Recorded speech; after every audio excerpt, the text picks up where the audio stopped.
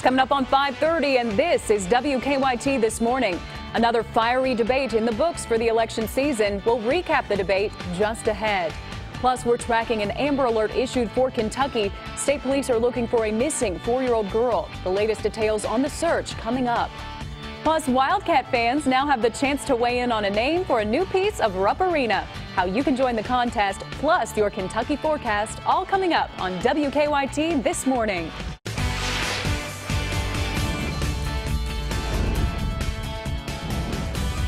This is WKYT This Morning. Good morning. It is great to see you bright and early on this Monday, October 10th. I'm Andrea Walker. Bill Bryant has the morning off. Well, fall was definitely in the air this weekend, but things are heating up a little bit for your work week. Meteorologist Micah Harris joins us now with an early look at your forecast. It was a bit chilly, though. I mean, we sat there in the 60s. Not only that, but we had some pretty gusty winds, too, on Saturday. And so it was a bit chilly at times there the past weekend and off toward your last Friday. Now, here's the deal. We get into your morning hours just before sunrise. We're going to see temperatures there in the low to mid 40s. It's a pretty chilly start by the afternoon. We're roughly 70 degrees. Some will be in the upper 60s, some in the lower 70s, but nonetheless. Stay dry again today, mostly sunny skies, and we're going to be focusing in on not just the next couple of days, but off toward late in the work week, because that's when a front comes barreling on through. I'm going to show you if you can expect any rain out of that, and if you do, how much rain are we talking about? I have that coming up. Micah, thank you. And we are tracking breaking news this morning. An alert has been issued in Kentucky and Tennessee this morning. Kentucky State Police need your help finding a missing 4-year-old girl. WKYT's Lauren Miner is at our live desk with the very latest details on the search. Good morning, Lauren.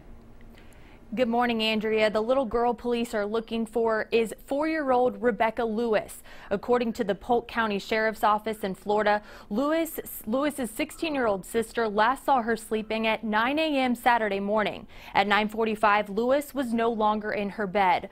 Police say Lewis was last seen in the area of Cove Lake State Park in Caryville, Tennessee.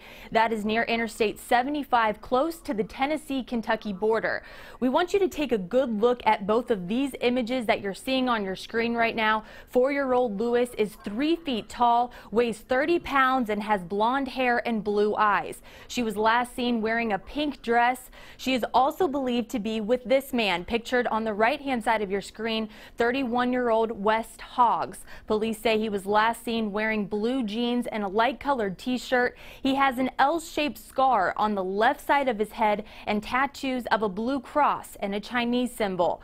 Police believe the two are in a 2012 silver Nissan Versa with an Alabama handicap tag number 4JL26. Now, if you have any information on the whereabouts of Rebecca Lewis, you're asked to call Kentucky State Police at 502-272-2221 or just pick up the phone and dial 911. Reporting at the news desk, Lauren Miner, WKYT. Lauren, thank you very much.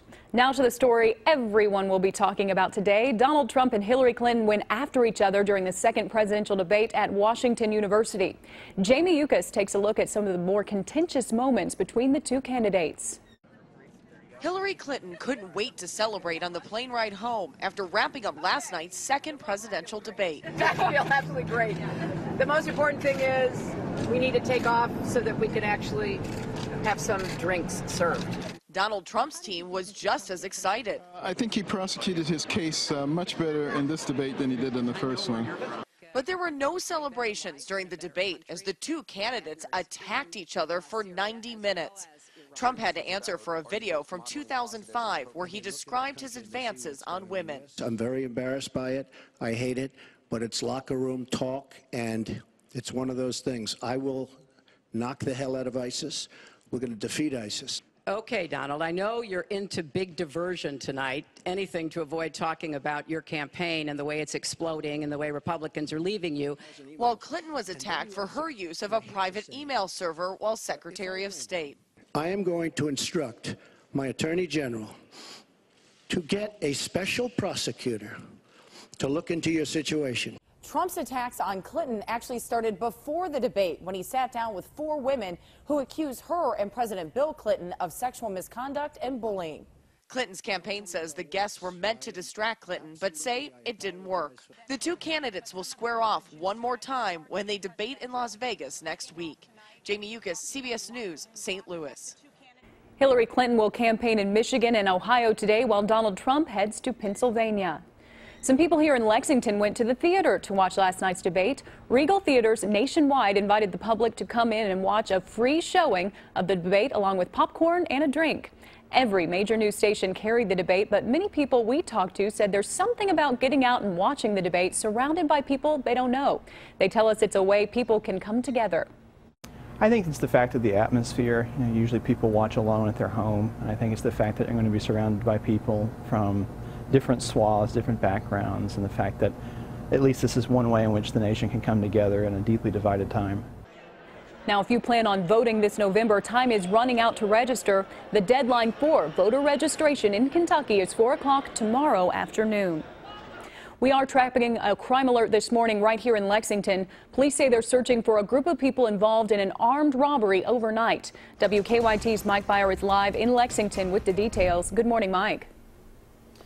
Good morning, Andrea. Police are searching for 5 men this morning. They say that group of men robbed a man and a woman outside of their apartment. Now, this happened here on Horseman's Lane, not too far from UK's campus. This happened overnight. Police say a man and a woman were outside of their apartment when they were approached by 5 men. Officers tell us they demanded money from the victims and proceeded to steal keys, a cell phone, and cash. Police say the thieves had a gun and a large knife. They haven't released a description of the 5 men, but they say they were all wearing hoodies and dark clothing. Now, although the victims were shaken up over the incident, police tell us they were not hurt. Live in Lexington, Mike Byer, WKYT. A shooting at a Lexington park sends a teenager to the hospital. Lexington police were called to Dixie Park on Eastland Parkway yesterday morning.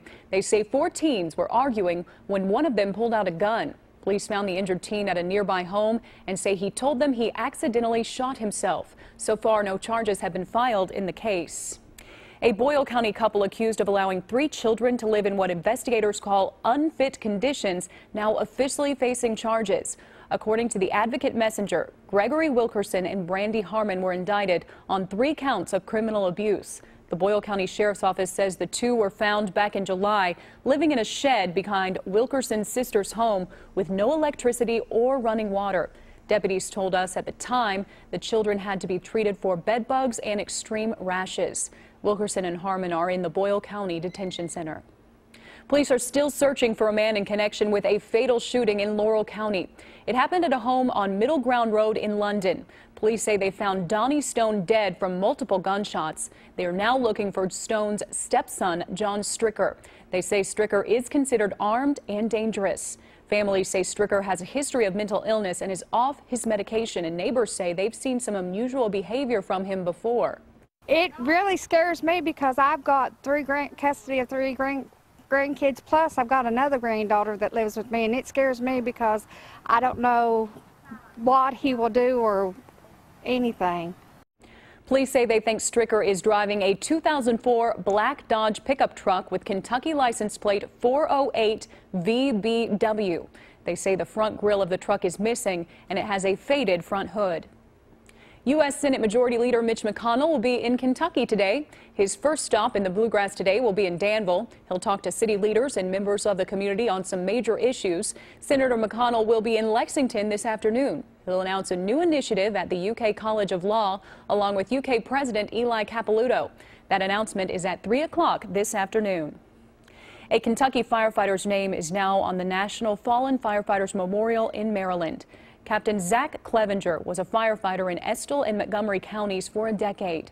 Those who worked alongside him say he was one of the best.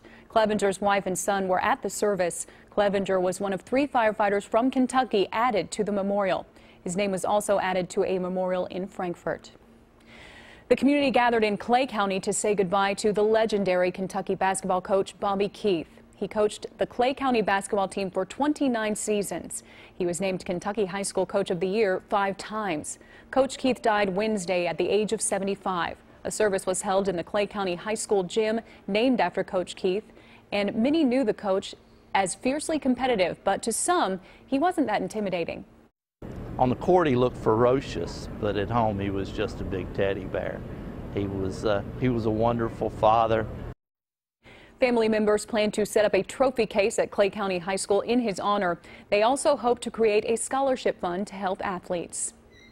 All right, UK fans, listen up. Earlier this year, Rupp Arena took down the iconic sound system known as Big Bertha, and now Cats fans are getting a chance to name Rupp Arena's new state-of-the-art scoreboard. The contest will be online. The grand prize for the winning contest entry, get this, will be 2 tickets to every public ticketed event, including games and concerts in Rupp for the 2017 season.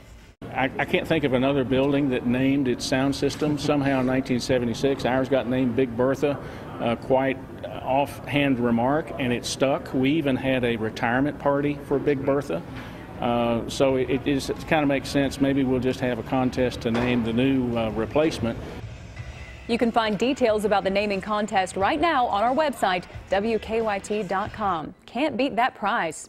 Well, it's time now to take a look at live drive traffic this morning. Here is a look at the traffic map. A quick look of the region right now. A lot of green on your screen, which is a great way to start your Monday. Let's make it a good one. Now let's take a look at the Lexington-Fayette-Urban County Government's live drive cam. We're now looking at Versailles and Forbes Road. As you can see, traffic pretty light this time of day, which is typical. Things will, of course, speed up as we move through the morning hours. There is still a lot to come this morning on WKYT. Still ahead, we're taking a closer look at odd competition, the wife carrying competition. Yes, this is a real thing. We'll find out who won and their prize when we come back on WKYT this morning. I don't know why, but I've always wanted to do that. I think we could win it. Back to normal is what we're looking at. There's one spot with rain across the United States. Could we get in on that action? I'm going to have that coming up next. Now, your hour-by-hour forecast with meteorologist Micah Harris. It's a pretty chilly start to the day. We're holding on to the 40s outside. There are a few spots actually in the 30s early this morning, so just keep in mind, maybe a light sweater before you take off. It's probably your best bet, especially any kids that are heading out to the bus stop, which I know a lot of us, the kiddos are actually out of school for today, but for fall break. But, you know, if your kids aren't, throw a sweater on them before they take off. Standing out the bus stop, that might be a little bit chilly. 47 degrees right now in Lexington. We look at the dew points. Dew points are sitting there in the low 40s, so most of us will stay out of the 30s, meaning those temperatures won't go below that. 70 degrees later on this afternoon. Extremely nice conditions. I don't see much of an issue. It gets a little bit warmer than the past couple of days. Past couple of days were a bit chilly, especially there on your Saturday.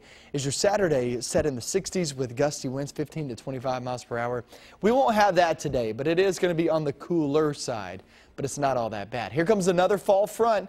Now through your Wednesday, I don't see many issues. We're there in the low to mid 70s. Then on Thursday, that's when that front actually starts to make its way through. Thursday, it'll bring us that chance of rain. But the chance of rain is still relatively small. There's not a great chance. High pressure system back toward the west, and it looks like it's going to funnel in that chilly air. So the breakdown of it, yes, it brings that chance of rain, but it's 30 to 40%, and that's it. That's going to be Thursday and on your Friday. Temperatures will drop big time, back into the 60s on both of those days. So it's going to be really chilly there as you're heading out to Friday night football. But here's the deal. Here's the breakdown on some of these facts there for our rainfall. We just haven't seen much rainfall outside the past couple of months. Since August 1st, there's only been 4 days that have been above ½ an inch. That's not very good. That's since August 1st. I mean, you're talking almost 2.5 months. So only 4 of those days, the past 2.5 months, have been above 0.5 inches. And September and October are typically the driest months of the year. So it's not really far off from what we typically get around here. But we are, for the year, we are 0.72 inches above average. So that's not too bad, but we're still, yeah, in that swing of things now through the rest of October. It just doesn't look that good for any rainfall outside. Let's talk about your 7-day forecast, and here's evidence of it. Check it out. We're sitting there in the 70s the next few days. If you have any plans heading outdoors the next few days, it looks really good and will actually feel really good too. Off towards your Thursday and Friday, I don't see any issues. It'll drop it back down to the 60s, mid-60s, so that's a bit on the chilly side, which typically you got to remember this time of year, we're right around 70 degrees, so it's not too far off, but it is below average, and those are your better rain chances. I should say your only rain chances. They're not good at all. They're at 30%. Like I was talking about, you got to remember, September, typically we get 2.9 inches for the month, And then October, it's typically 3.15 inches. So you're not expecting a lot of rain anyways for September and October. So it's been dry, but that's normal for this time of year. If we get it, we get it. If we don't, we don't. That's right. There you go. Thank you, Micah. You bet. Well, carrying your wife over the threshold means good luck in your new marriage, but carrying her through an obstacle course means beer and cash prizes. The North American Wife Carrying Competition was held in Maine over the weekend. A husband and wife from Maine won the championship.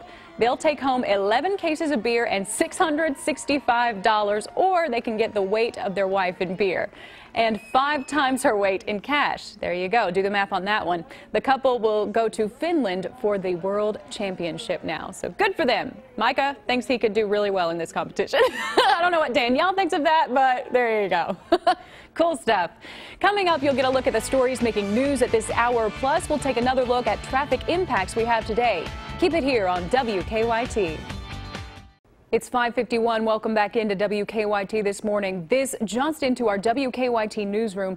Eastern Kentucky University is reporting an emergency near their Richmond campus. Now, here's what it reads. It says, protect yourself, take shelter in a secure place, and if you're off campus, stay away. We're going to keep updating you on this story as we get more information, so stay connected to us on air and online as we bring you the very latest details.